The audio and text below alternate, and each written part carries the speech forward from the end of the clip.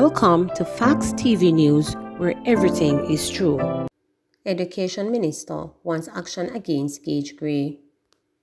Education Minister Favour Williams yesterday afternoon called for the head of the Child Protection and Family Services Agency, Rosalie Gage Gray, to step down as the Public Service Commission looks into allegations of gross breach of care against her.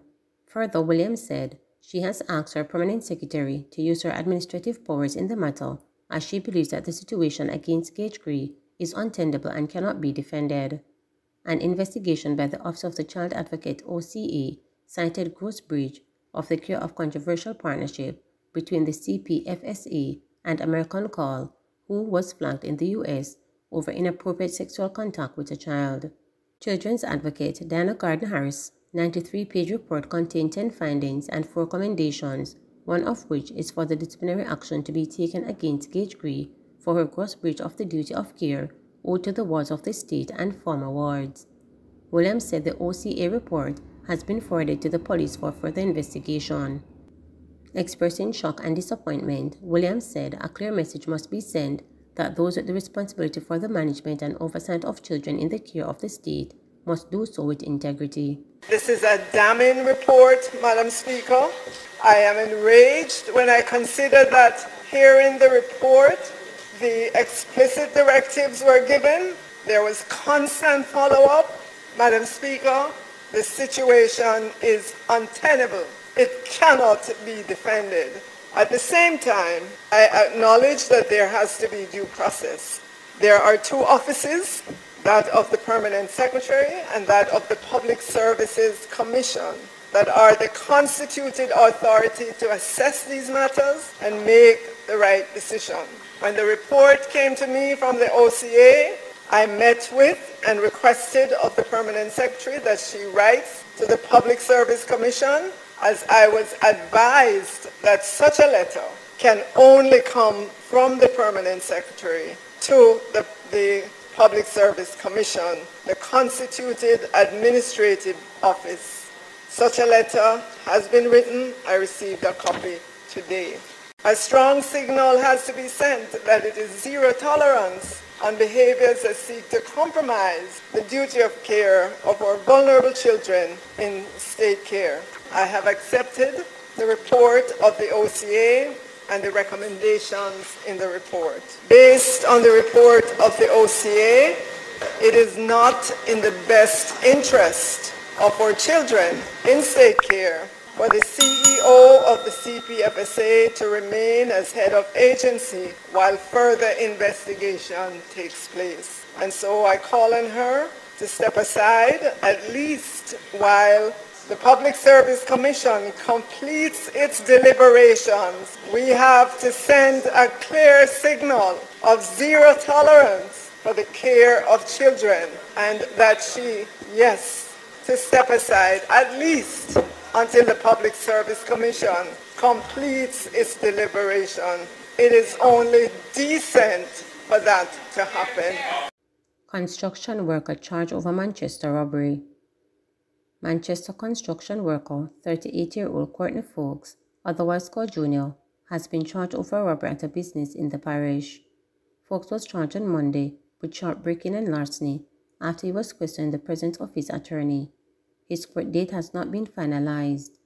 The police say the incident happened on the night of Friday, January 6 in Woodlawn Crescent in Georges Valley. Reports from the Mandeville police are that about 10 p.m., the complainant securely locked his business establishment and went home.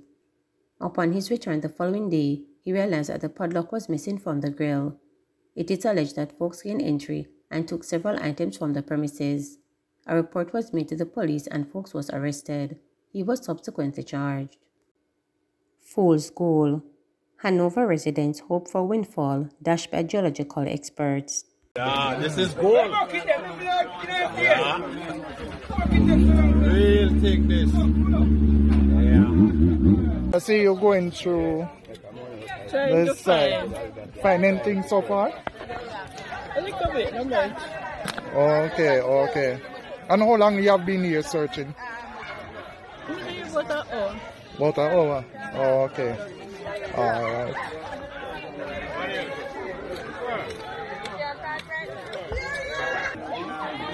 You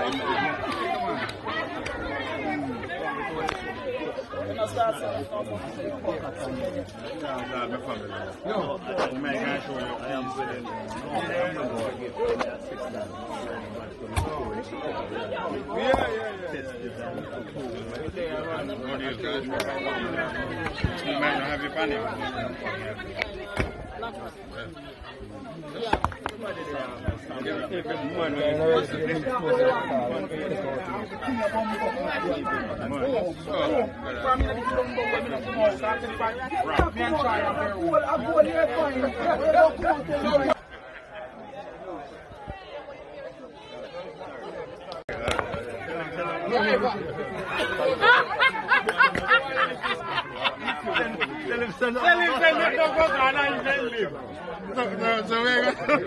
I didn't live, brother. What are you doing? Unpacking the wall? You're unpacking it to search for more? Caretaker McIntosh visits Chester Castle, supports mining residents. It's Winter McIntosh, Council Caretaker for the Chester Castle Division, Hanover Eastern. Today we are here after a number of calls has been coming to my phone because there is a substance that was found in Chester Castle that is alleged that it is gold. So I'm here myself to get first-hand information and to assist the resident in whatever way is possible that this can be a reality if it's possible. So we are here today. The residents have high hopes that there could be gold that is found here. Right now what they are doing is unpacking the pit that the substance is being found, because they are thinking that there are stuff there to be had. And they're quite right. There is never in the history of Chester Castle digging a pit that they would have found this kind of substance. So quite so they are here today searching. As you have seen, there are a number of persons that have been searching because the stuff is there, that the evidence is there. So I'm here to give them whatever support they can as someone who seeks to represent them in the Hanover Municipal Corporation when those elections are called. So I'm here with the people, for the people. You're searching too? You're searching too? Searching? Yeah, are you searching too? No man, I will represent the people the next time around. But you haven't been searching for gold? No, well I have had from a good resident a sample, of which I have, and I know I'll be able to get more. Chances are I might start search soon, because gold is gold. So certainly, I'm here to support the residents in their undertaking to see if they can find the substance, which is gold. Okay, and it's about over a week. It is over a week now that they are searching for this material. And as you can see there, and as I indicated earlier, we have never ever faced this kind of substance here in Chester Castle. So it's unprecedented, and the citizens have a right to think that there could have been something meaningful. So they are here, and I'm here in full support of them. Tell me something. This is a farming community. Such a find, what could it mean for the community? This is a rural farming community, and I'm sure if the substance found here today, it is for real that it is gold. It is upward movement for the citizens, not only in Chester Castle, but a number of communities that have been spiral of Chester Castle. So even Western Jamaica could feel the impact of what is happening here today. And so I am hopeful myself that the substance found here is real substance. Tell me something else. From time to time you have findings in Jamaica. I think, what was it, Clarendon and Westmoreland also. But at the end of the day, the quantity that's found is not enough to become profitable. So yeah, you're quite right.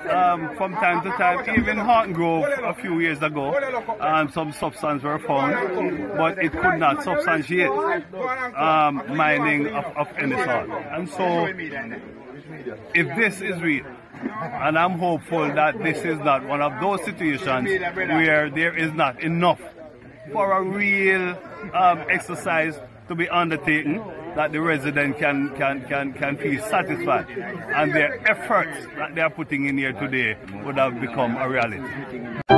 Please remember to subscribe, like, share, and click the notification bell